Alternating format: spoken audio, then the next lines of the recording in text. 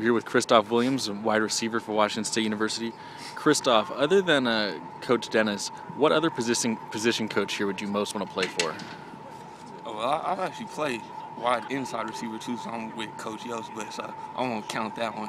But any position coach, maybe Coach Joe. He has a lot of energy. I just like his energy being around here.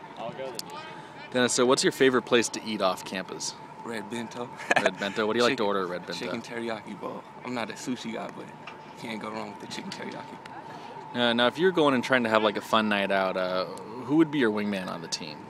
Vince Melee. Vince Melee. Yeah. And why Vince? Just, I don't know, just comfortable around him. We understand each other. Just good people.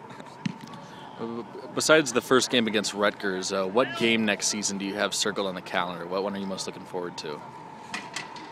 I haven't thought about it honestly, but probably Stanford. Just back home, getting to play in front of the family. So that's always a nice time. And then I don't know if you watched the game last night. We got UConn, the new national champion. Apart from the Cougs, what's your favorite college basketball team to watch? Honestly, I don't watch a lot of basketball. A lot of basketball. That's hard for me. Any other football teams besides your own that you kind of follow? Just teams in the Pac-12. I like Oregon's offense, and just Pac-12 teams like to see what the competition is. Well, cool. Thank you.